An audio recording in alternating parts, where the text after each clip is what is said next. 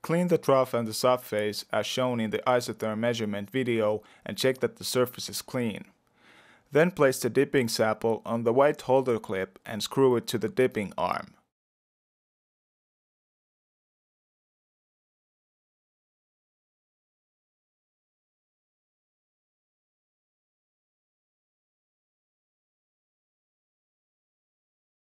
Lower your sample until it touches the subface's surface.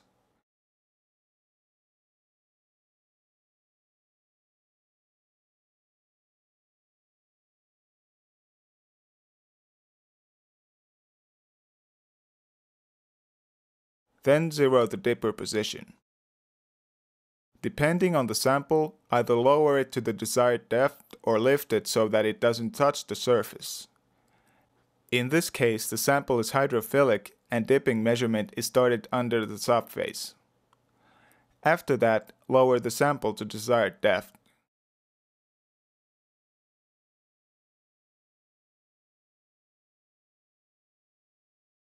It's good to check that the balance value is still close to zero and the surface is still clean.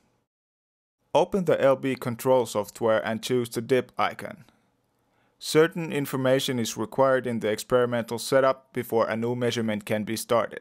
Type in the measurement name, choose the user, and choose the right trough, which in this case is named Mini.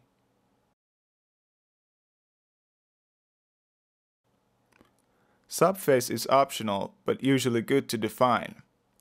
Also, if for example some salt is mixed in the subface, the concentration can be typed into the experimental setup.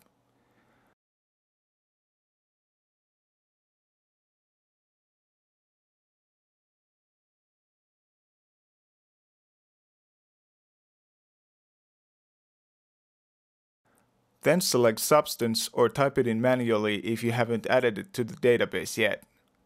Insert the concentrations and choose the unit. After making the isotherm measurements, the desired measurement conditions should be known. Choose the manual control unit window and zero the balance. After that, add the desired amount of the substance liquid on the surface. Spread the solution by making small drops that touch the surface. While waiting the 15 to 20 minutes for the organic solvent to vaporize, fill in the rest of the experimental setup and measurement parameters.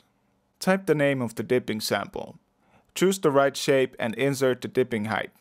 In case of a hydrophilic sample, it is the same as the current dipping arm's position.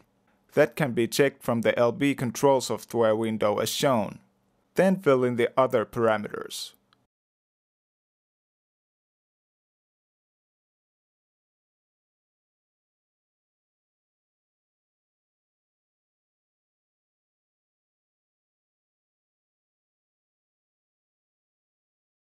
The Trough 1 control window will open. Make sure that the constant rate compression is selected and the recording option is set to from go to stop/dip. Otherwise, the dipping part of the measurement will not be recorded. The target options can be the same as in the isotherm measurement. Number of cycles should be 1, but the target options have to be changed in the desired surface tension. Usually the monolayer is compressed only until the liquid phase to avoid the collapse point of the monolayer.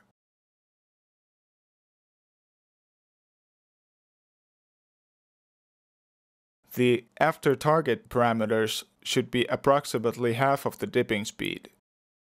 Once the organic solvent has vaporized, press the Go/Hold button. The recording will automatically start and the barriers will start compressing the surface.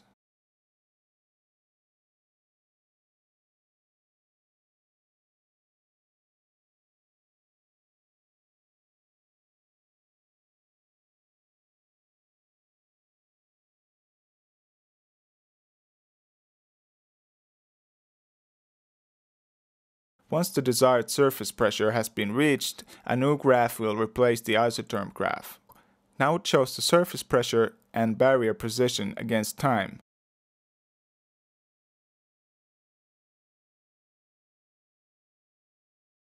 While waiting for the layer to stabilize, fill in the dipping method parameters. The upper limit should be set so that the sample doesn't touch the surface at all.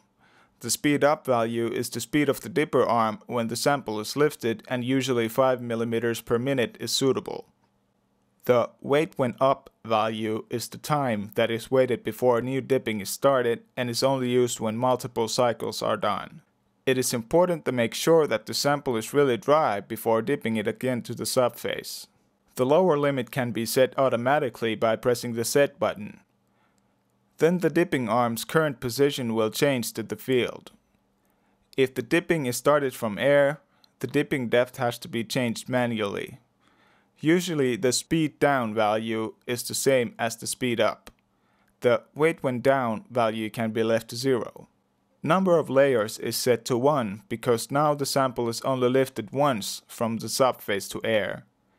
Ignore first means that the software doesn't take the first 2 mm into account when calculating the transfer rate of the monolayer. Averaging defines the number of points that are used to extrapolate the TR value during the measurement. If it's set to 2 mm, the software uses the data from the last 2 mm to extrapolate the TR value on y-axis. It is recommended to use at least 2 mm to avoid high noise ratio. Once all the settings are ready, press the start button to start the dipping. The surface pressure is shown with a blue line in the graph, and the current transfer rate is drawn with a green line. Usually the barriers oscillate a bit during the dipping, and this causes a minor oscillation to the surface pressure. If the surface pressure starts to decrease, the barrier speed might be too slow to compensate the pressure drop. If that is the case, the trough speed has to be reset from the trough control. Once the measurement is done, the transfer rate will appear in the TR field.